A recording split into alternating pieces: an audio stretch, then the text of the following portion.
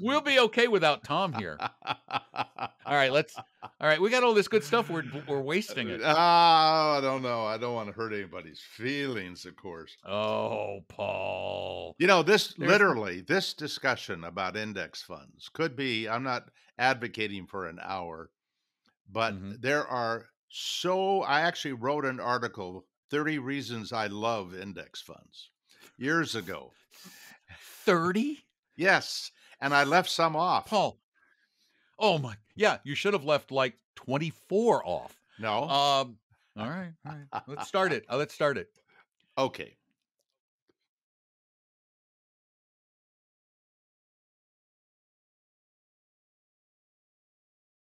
Oh my gosh, it's time again. It's 2 weeks. 2 weeks goes by like that. It's another Talking Real Money Sound Investing. Yeah, that's a mouthful. Or is it Sound Investing Talking Real Money, Paul? I have no idea, and I can't talk as fast as you can. But I do know you read my book, and I did. you read it beautifully. Thank you. I Yeah, mean, it's up you at Audible. It's an Audible book. Audible Terrific. now. Yeah, but by the way, I just want to let people know. I went to Audible because yours is my first Audible book, which is called We're Talking Millions by Paul Merriman and Richard the Buck. Buck. Yep. And it says narrated by Don McDonald, Yeah. right? Hmm. Click on my name and it'll show 3 other books by Don McDonald. One is Oh. Sasquatch Hunter, the other is The Tourist, and the other is something else, and none of those Don McDonalds are me. It's some guy who goes, Oh. "I stood on the side of the road. I was waiting for a car to come by." And I'm going, "Wait, that's not me. That's Yeah. yeah, no, it's different Don Well, McDonald." He's a well, Sasquatch hunter, though. The other Don McDonald. yeah, I actually one time went to a meeting where a Sasquatch hunter brought pictures of what he found, and they Uh-huh. were pictures of the forest. And he pointed out all of the shadows that were the Sasquatch. I mean, Uh-huh. it's like what we're talking about today, active management versus passive. The active managers want to find the Sasquatch there in the forest Right. that And almost anything can look like a Sasquatch in the forest.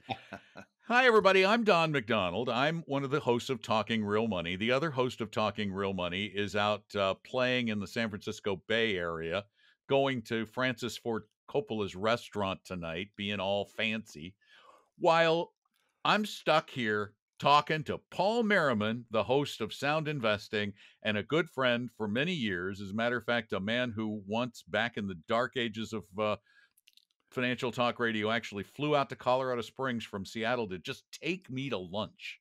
It's the mhm, weirdest thing ever. changed my life You were and young. yours in a way. Totally changed my life. My gosh, I ended up working for Paul for many years, and really, I truly. By the way, Paul, before we get into our topic, which kind of relates, when my show was in its heyday, the Don McDonald Show on Business Radio Network, I was at that time, and I told everybody this, I was a believer in active management. Mhm. I thought that a good manager, because I'd been a stockbroker like you, Yep. I thought a good active manager could add return, could actually add some intelligence and some foresight and make people more money. Your work, a lot of your research that you did on dimensional funds and factor investing was responsible for me coming 100% around to the concept of passive or index investing on the radio. Don, I want to just correct one thing you said. It was not my research. I shared it with I still share it with anybody who will listen. But it is really the research of Dr. Fama and Dr. French and a whole bunch of academics who have taken the understanding of investing a whole lot deeper than you and I ever got exposed to when they were training us to go into the trenches to sell securities. It had nothing to Yeah, and do. speaking of the trenches, do you read the latest news on Merrill Lynch? That No. they have totally eliminated cold calling from their trainee program, their 3-year trainee Mm. program, where they're not really training them. What they're doing is they're testing them, and they're throwing out 99% of them to find that 1% who are the best salespeople to become the big deal Merrill Lynch brokers. Well, when I went into the industry, I started applying when I was 19 and getting ready when I came out of college to go to work for a brokerage firm. I thought that'd be a great place to meet really smart people and people who had done well in their careers. And what I was told was, even when you come out of college, we're not interested in you until you go out and you sell something. We don't care if you sell Fuller brushes. We want you to have the experience of selling something because that is what this business is about. And as luck May I go, may I add to that anecdote? I did not come out of college with all of this economic knowledge, but I spent all of my 20s or most of my 20s, well, all of my 20s selling appliance parts, mm, selling car service and car parts and tires, selling stereos and televisions at J.C. Penney, and boy, was Dean Witter interested in me. yeah.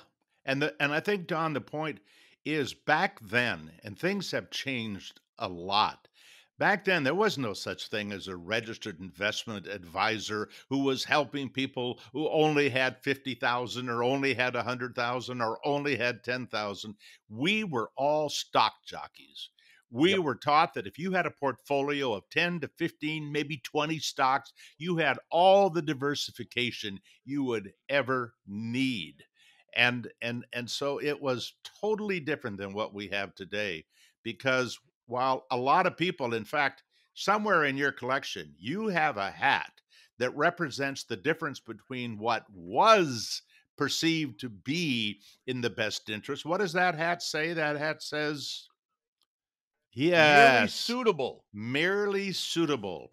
And basically, what we did in that business was make recommendations that were suitable. Today, the good guys or the good people are wearing the hat that says your best interest. And that is the fiduciary responsibility. And it is, from what Don and I both know, night and day in terms of what's in your best interest. But Paul, back in the day, you're a little older than I am, but back in the day, we were told that that active management, that the research department at our firms had the skill set to be able to pick stocks, and it wasn't until really into the 80s that the teachings of guys like John Bogle and some of the work of Fama was starting to work its way into the environment. What changed? What got people involved, and why is active management bad and indexing better? Well, I think obviously John Bogle was responsible for starting the first index fund, and it took years. When I came into the investment advisory business in the early 90s, it still was not perceived anywhere close to what it is today, because indexing was the S&P 500. That was it. If you were talking indexing, you were talking about one index. And of course, as you and I were growing together and understanding more and more about this, it turned out you didn't need any of the active managed funds in your portfolio. You could do everything with index funds. As a matter of fact, one of the great what would we call myths, I guess, of indexing is one that came out of the active management arena, and that is when they finally realized they were losing money to the S&P 500, and that, of course, was still indexing. They said, "Look, That yes, was it. That was yeah, the only product. put your money into the S&P 500. That's your basic position. But around the edges, what you need to do is to beef up your portfolio with some of these higher achievers." Well, today, we have those higher achievers like small cap and small cap value and Mhm. large cap value. You don't have to go outside of the arena of indexes to get to those extra little things you would want to put around that basic S&P 500 index. But for a very long time, folks like John Bogle and many others like him said there's really no need for anything other than an S&P 500 index. What changed? Well, I think the work of Fama in French probably caused a lot of that change. And what they did was they made the case for what we now refer to as factor investing, but they made the case for other very different asset classes other than large cap blend. That is what the S&P 500 is part of. As a matter of fact, Don, as I was thinking about this discussion this morning, I just took a look at the S&P 500 index at Vanguard to Mhm. see how is their performance compared to their category average performance. And what was interesting to me is the category is not the S&P 500. The category is the Russell 1000. So it's 1000, not 500 stocks that are being used as the benchmark if you go to Morningstar to see how the S&P 500 is doing. So And the S&P 500 could be underperforming its benchmark, even though most of us consider that to be the benchmark. it could.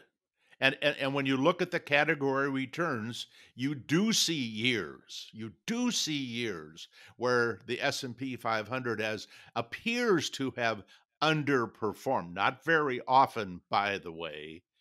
But the other thing I think is so fascinating is when you go into Morningstar and you look at a fund like the S&P 500 and it shows, for example, over the last 10 years, it was in the top 20%.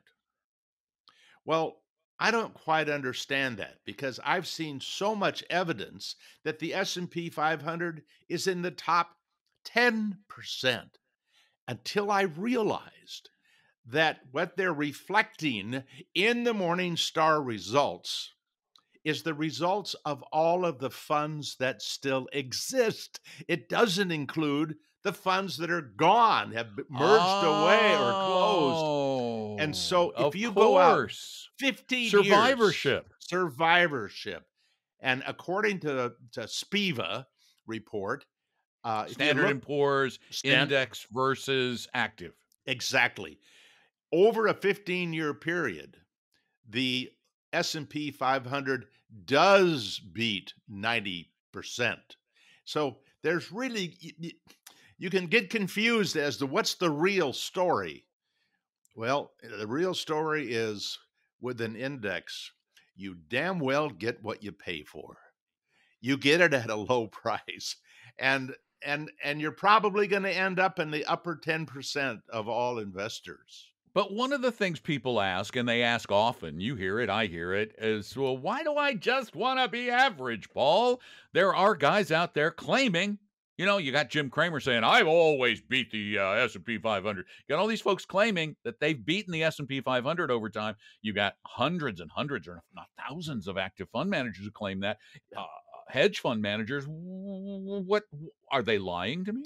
Some are. Let me give you an example of one that I know lied to the father of a good friend of mine that still works at the Merriman management company. His father was told by his stockbroker that his performance had outperformed the S&P 500 for the last 10 years. What he didn't include in his analysis were the dividends that were paid within the S&P 500 because the index itself does not reflect the impact of the dividends that are paid and then reinvested. When you look at the returns on Morningstar for a S&P 500 fund, it does include the dividends reinvested. So there's an I'm going to example. I'm gonna sneak off with an aside here, by the way, Yeah. because you and I had been talking about indexed annuity salespeople earlier before Mm. we started. I hate them, by the way, all of them, pretty much with a white hot passion. But I went to a couple of steak dinners where they were pitching indexed annuities, And that is exactly what they do in their pitch. They show Mm, you a chart of the S&P 500, the number itself, the index number, not the S&P 500 including dividends. And they'll show you all yeah. of this horrific volatility and show you how their indexed annuity would have eliminated that. But they show you losing money over all these long periods of time when in fact you wouldn't have lost money Yeah. over a long period of time had you factored in the dividends. There's a famous song where it includes the line, "You gotta know the territory." You remember what was that from? That was, I you, oh my oh God, oh oh oh that was from Music Man. Music Man. Yes, you got to I know. should know that because I did that show. In Woo! fact, that was my part, the gotta know the territory guy. You mean What you was his sat name? I there and you played that. I on the yeah, I was the salesman. Gosh, what was his name? Oh, when we were Uh, young, huh? yeah, So, yeah, yeah. but there's a whole bunch of ways that we get misled. That word average. Here's the beauty. Morningstar is here to help us. They may not be perfect, but they are here to help us because, yes, they show the average return of managed funds, actively managed funds. And it turns out that the average return of the actively managed fund is way below the index. So the index is not average. And what people think is that the average return is something higher than the index because that's what they've been told by salespeople. Not so. And once you learn how to use Morningstar, you'll be able to ferret that kind of stuff out. And and the reason I think it's important is because I contend that indexing is the most dependable way to invest. And the more you dig and the more you know, not only do I think you'll agree with me, but you'll be able to say, it's dependable. I trust it. I don't ever have to talk to another security salesperson in my life. And that's not because they're bad people. They happen to be in an industry that sells an inferior product. And you simply need to find that out for yourself. I was Charlie. That's who I played. Charlie. He's a fake and he doesn't know the territory. Look, what do you talk? What do you talk? Yeah, remember that the one? Yeah. That's the one. Yeah, yeah, yeah. Just now, I just found it. Oh my God. Okay, but let's talk about indexing for a minute. S&P 500, 500 biggest companies in the United States. For many years, it was the way to index, Yes. but it's not the way to index anymore, right? That's not the only. That's right. Is it the right way? Is it the best way? Is it a good way? It's a good way for a lot of people who would find the S&P 500 represent companies they have a good sense about. It's like Peter Lynch once said something about you should invest in companies. You go into a mall and you see companies and they're Sears and you should invest in Sears. And I mean, Not we know, Sears. Not well, Sears. okay, he got one wrong. Yeah. But the bottom, and remember, by the way, one of his biggest in terms of profit investments he ever made was a failing Chrysler. So there is always a little more to the story, but Mhm. people do know those names. And what's fascinating to me, and this was in the book Your Money and Your Brain by Jason Zweig. One of What the he's best. It's a great book. He talks about this home bias, and he the book was written decades ago, I think. And and what he used as examples was in Greece and in New Zealand, two very small markets. Investors in those countries had over 90% of their money in their home country. And we have the Mhm. same bias here. And in fact, there's a one great study that he refers to where he compares the expected rates of returns of Germans versus Americans and Americans versus Germans. And the Germans who were surveyed believe that Germans made 2% more per year than Americans make as investors. And the Americans who were surveyed believe that Americans make 2% more than the Germans per year. We are all nuts. And if you read his book, you will understand why it is so important to figure out how to get around all the nutty things that we're likely to be trapped by because they're just regular human emotions. Well, that you just got to the point I was trying to get to. The S&P 500 is investing in the United States. A lot of people in the United States, we get it all the time. Back, let's say the 1990s when the US market was really, really, really hot. Everybody bought US stocks. So if you bought the S&P 500, you were doing well in the 90s. But if you held the S&P 500 from 2000 to 2010, you actually, even after dividends, lost money. Yeah. However, if you also had an international index mixed in with your US index and you split that, say, half and half over that same 10 years, you made almost 7% per year. And So there's also you more. yeah. And there's small cap value and large cap value. There's REITs. There were emerging markets, which are international, but they're a different asset class and require different indexing in theory. Yeah, there is so much more, Don, and the challenge is for investors. If there are so many more, how do we decide to put all There you these? go. And that's what we're all struggling with. You're struggling with it. I'm struggling with it. How do we do it in the best interest of each investor? But human nature being what it is, we want to be in the index that's going to do the best in the future. And we confuse that term, going to do the best, with doing the best, which is actually had has done the best. Yeah, and it's there's a challenge here, Don. I happen to be, and I think you are too, a fan of having some small cap value in the portfolio. And the good news is that over the last 90 plus years, that asset class as a group, not individually, but Mhm. as a group, an All index, of the small cap value stocks. yep, all of those stocks have compounded at about 5% more per year than the S&P 500. Now that's life changing. And so what could stand in the way of an investor having some money in small cap value? Well, I can tell you what is very difficult about adding that asset class. The world of, well, at least US investors, they don't even talk about the Dow Jones anymore like they did when you and I were back in the broker's business. It's the And thank S&P. heaven they don't. Yeah, well that's right.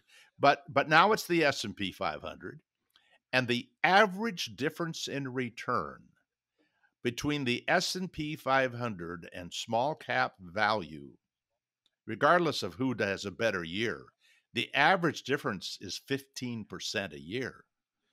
Well, all of a sudden, that means on average, if small cap value might underperform the S&P 500 and your neighbors are all relevated, rejoicing with their great returns, you got part of your portfolio sucking gas, and that's not good emotionally. And so, No, people hate that. exactly. And sometimes an asset class like small cap value, just like you talked about the S&P 500 being a dog for 10 years, as a matter of fact, for 20 years, the S&P 500 underperformed long-term government bonds. So what happens is you get disappointed. You don't have the staying power to be in these other asset classes unless you have figured it out and understand that even stocks underperform bonds for long periods of time. Small cap underperforms large cap for long periods of time. Now, I'm 77. How old are you, Don? You're not going to tell. More Oh, th no, I know, I hear are you are I'll you more actually than demonstrate. are you This go more than this 77 or goes less? into effect this goes into effect in Ah, June. ho, ho, you There you made go. it. You made it. Yeah, And so remember those years you there never you go. thought you'd make it? That's great. No, That I is knew I'd be dead by now. I know, me too. So, Particularly when I was a teenager, I was sure I was gonna be dead by now. uh, so the bottom line is, if people can't stay the course, somehow figure it out, trust it,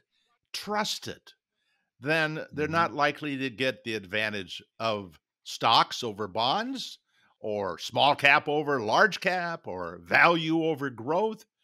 And each of us have to figure out what we trust. I'm 77. You're about 65.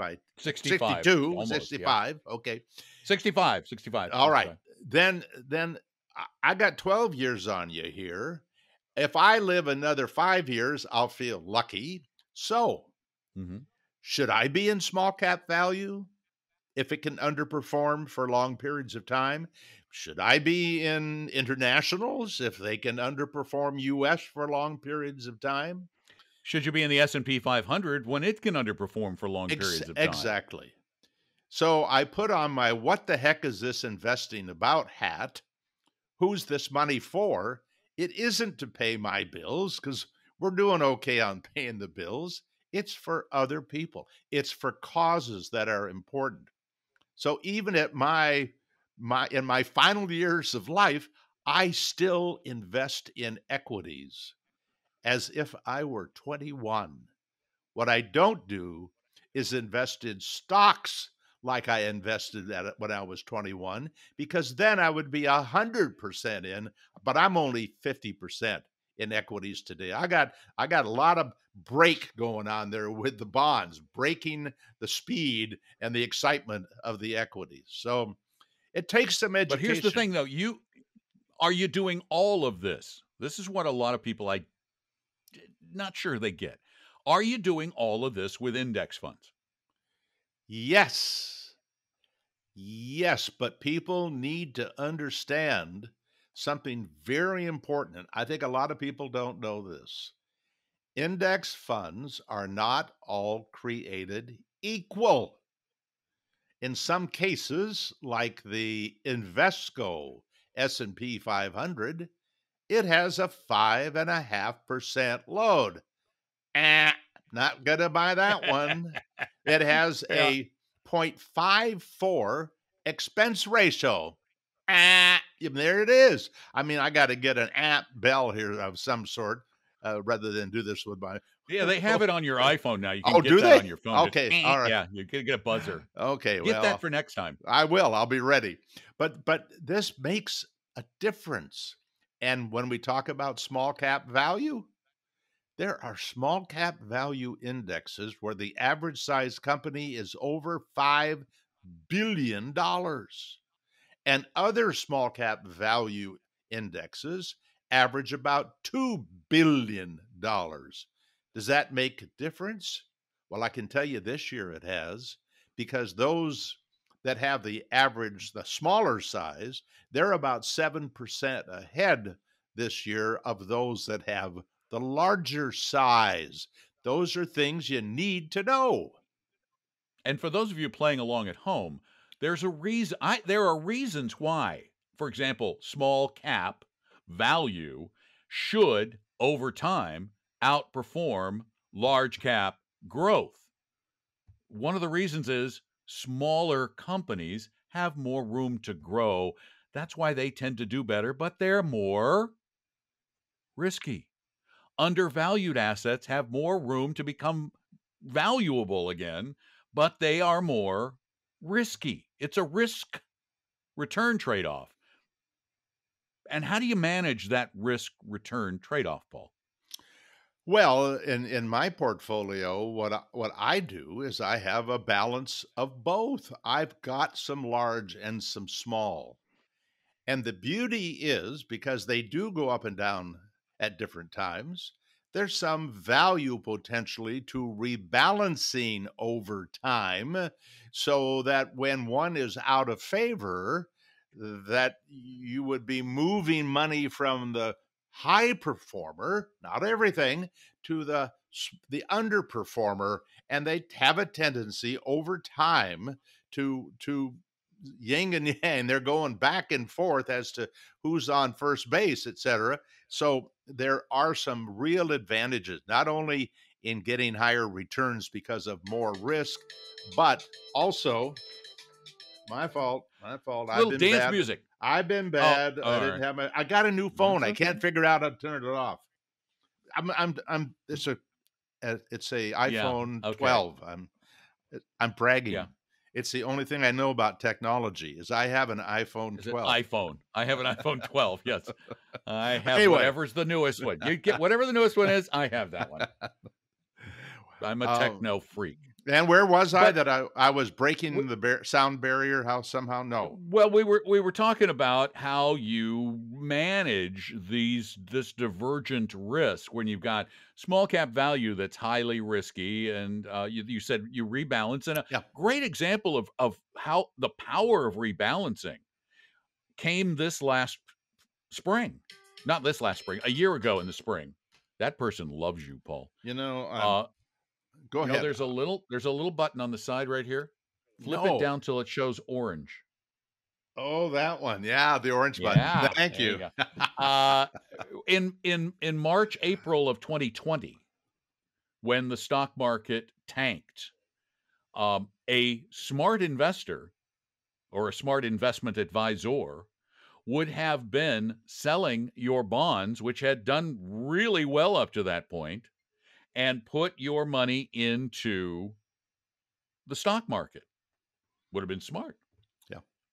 Yeah, there's no risk in the past. I mean, that's a we know when we should have done the rebalancing, but yes, over time, it does add value, particularly for old people like me who are trying to keep our risk down. But what do you do? Because nobody, I know from our firm that nobody wanted to do that. What? You're going to sell my stuff that's doing well and buy stuff that's doing badly? Can we wait to buy the stuff that's doing badly until it's going up? Well, How do you manage that well, I'll tell as an you, individual? the way I manage it is I have somebody manage my money.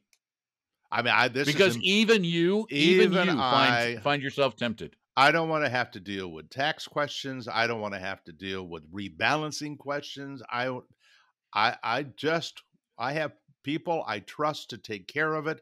I'd rather be here talking with you about helping others than ever thinking about my own portfolio.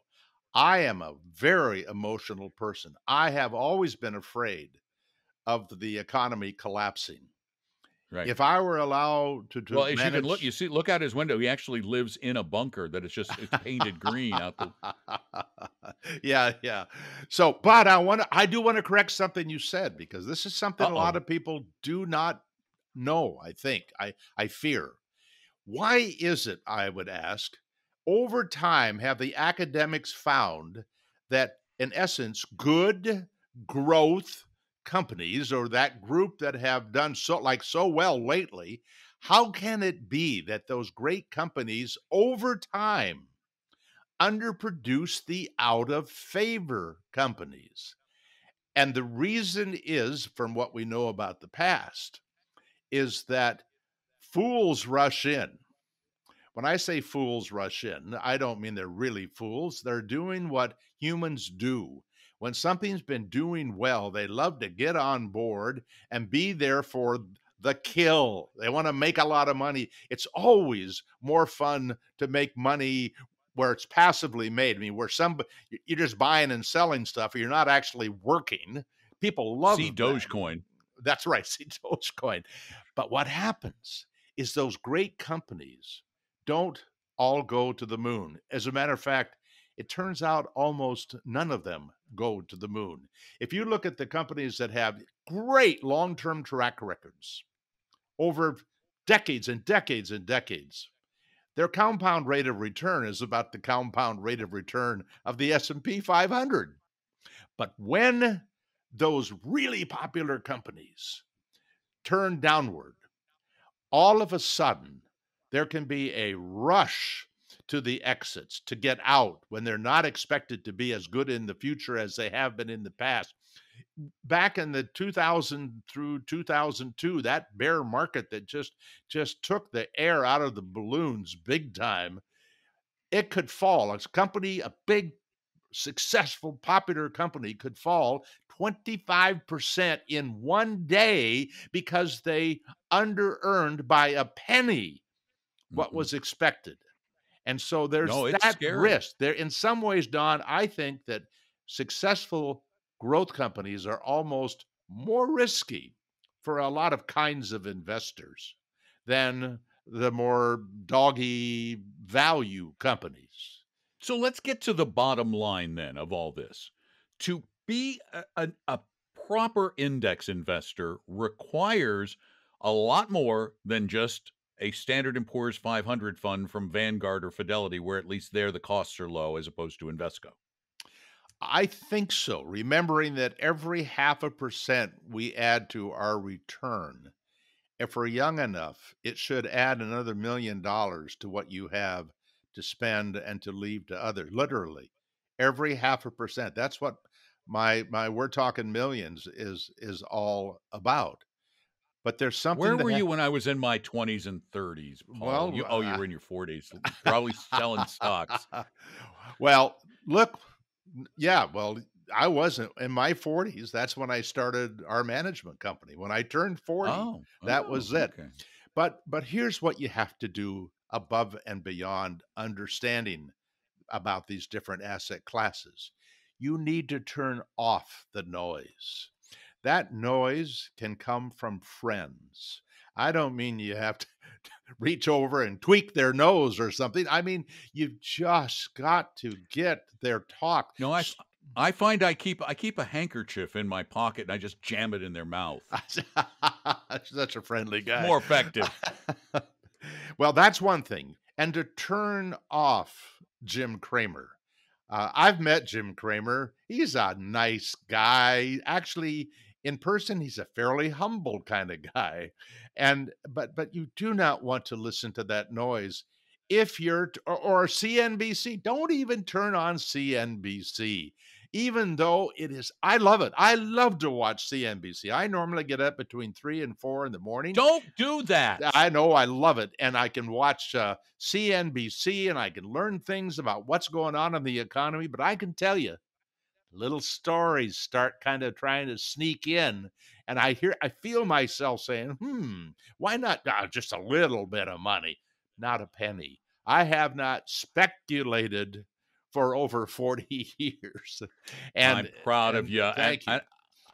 I have to tell you, I am the opposite. I will not turn on CNBC Yeah. ever because I will suffer the same fate. I will get tempted. I don't even know during the course of the day, and I'm in the financial services business, what the market is doing unless I happen to get in the car and flip on NPR at the top of the hour and they go, the market's down.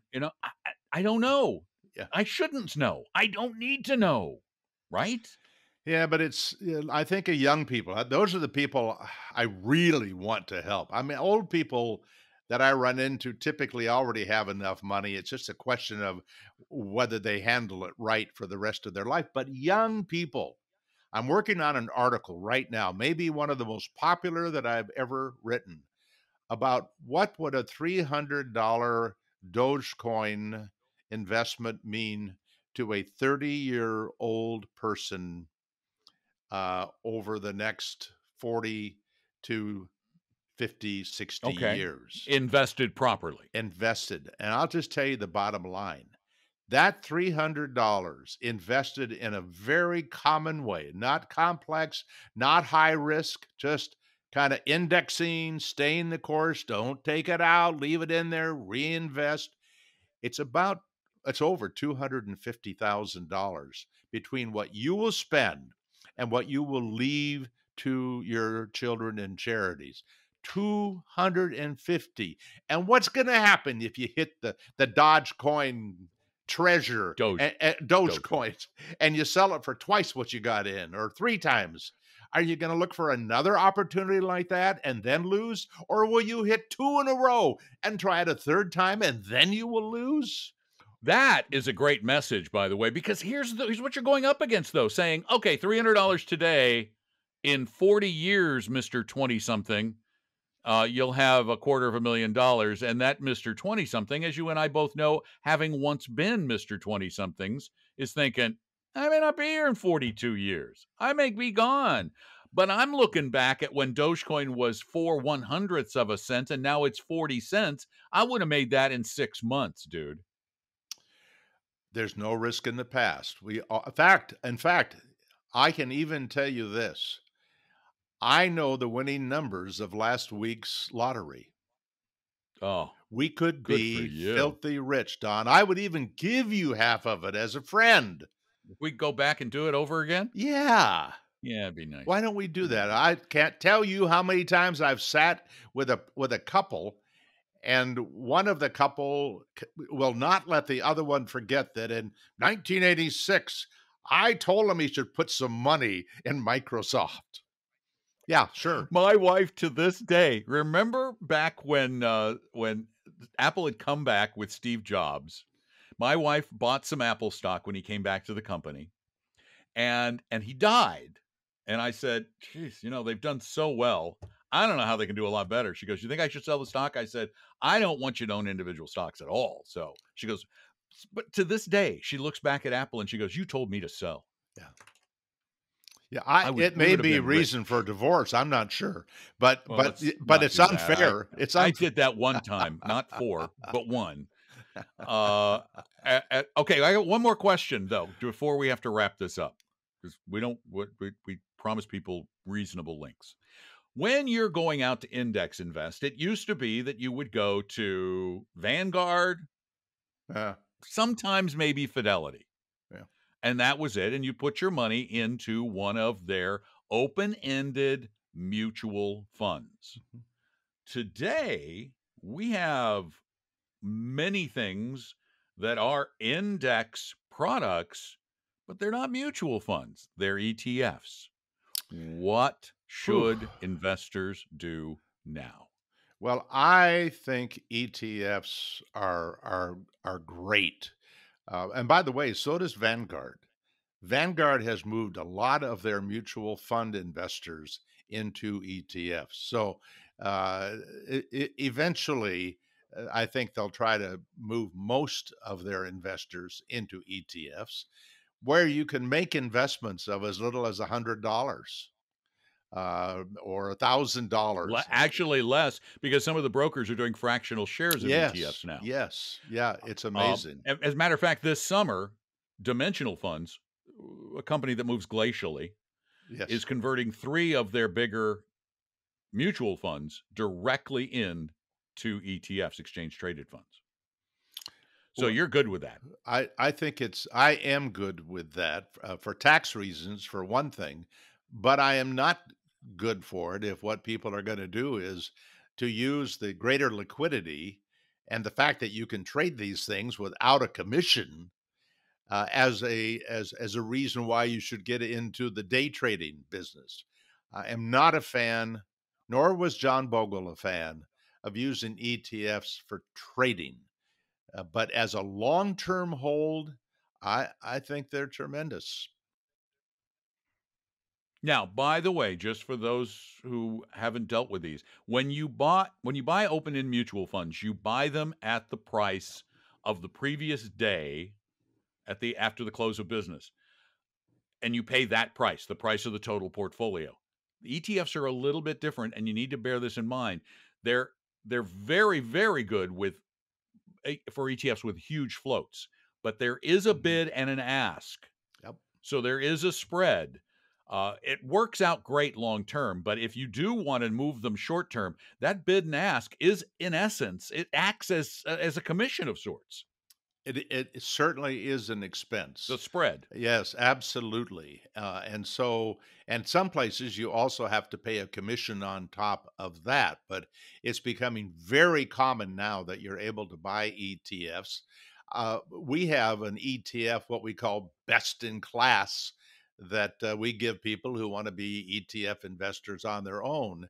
I think it's also important to know that when you are a mutual fund owner, particularly underneath the umbrella of an IRA or a 401k. When you sell, you get in essence, the bid or the ask or the mean between the bid and ask, or in essence, everybody who buys and sells at the end of the day or right after the close, in essence, they get the Mhm. same price. So you are trading without any spread, without any commission. So there Mhm. are people who it does make sense to stay in the mutual fund environment. Plus, if you got ETFs, you can trade them any time of the day that the market's open. One more decision: when do I do it? Not only which ones do I get, when do I get them, how much should I have in each You one? do it when you rebalance, and you do it when you need the money. Those are the only 2 reasons you do anything. Now, before we go, Yep. fast index your biggest fact or important consideration when it comes to investing in indexes. Control and dependability. You control what you have. You can get into an actively managed fund, and what was a small cap fund can become a mid cap fund or a large cap fund. And if in fact the academics are right, and the selection of asset classes are the biggest decision, most important decision you make, then you want to control that. And that control extends to the expenses that you pay. That control extends to the taxes you pay. You will never have as much control at as little cost in the investing process as you will in working with indexes. And if you can't do it, I just talked to a lady on the phone who cannot pull the trigger herself. And so if she's going to do it right, she's going to have to let somebody else pull it. But I don't want that person pulling the trigger on anything but an index fund. So that's Mhm. the control that you can have, is don't let whoever you're going to hire to help you do anything but use index funds or ETFs. That's how I feel. Paul, it is always a pleasure spending time with you every couple of weeks. I Yeah. really enjoy this. Thank you, Don. Uh, I did too. PaulMerriman.com, right? Yes. People can write you, Eh, paul@paulmerriman.com. That's how you get me. And you run the Merriman Educational Foundation. Yep. You got podcasts galore at your website, Yep. Sound Investing, or I you can think find them on a podcast service. 400. Wow. And so go check them out at paulmerriman.com or on your favorite podcast service. I'm Don. Tom will be back with us in a Good. couple of weeks. Good. You can, if you have questions for me or us at Talking Real Money, just go to talkingrealmoney.com and you can type them up or speak them on our contact form there. And we're always open to some ideas for a show too, aren't we? Sure. All right. That's Absolutely. good. That's good. No, no, no. We're going to try and do these every 2 weeks, and they'll go up both at Sound Investing and at Talking Real Money. So we thank you so much for being a part of it. We are so glad you're out there. Hope you'll tell a friend or two or many. Yep. And by the way, if you really like our podcasts, our audio podcasts, go to Apple Podcasts and leave a review. Yeah. They really do help. They not only make us feel better when they're good, they make Yeah. us feel bad when they're bad. We get over it, but they also do help build our audience. And And we by want the a lot way, of people to Don, get this message. yeah, and I want to mention something. A lot of people in the industry that we're in with the podcast and the video business, and I'm not being critical, but they're into building an audience partly because they have monetized their business by being able to sell things, and so the more people that follow them, the more money they make. And I don't that's capitalism at work. So that's that's not evil. But the fact is, the work that we're doing, we don't have any ads. We have one affiliate program on our site. Okay, We're, we, that's Paul, but that's not us. you don't We have an actually have affiliate. ads because we're bigger capitalists than Paul Oh, you have ads for, you mean for on your our for podcast. your Yeah, services. for our service, But for Vestory. Yes. all right, right. So anyway, the process is one of educating. whether it's for do-it-yourselfers or for people Mhm. who are looking for an advisor. It's the same end result. We want you to do better. Good luck. We want you to have a great future. Thanks, Paul. Thank you, I'm Don. Don McDonald. Have a great day, whatever it is, and we'll talk to you again really soon. Take care.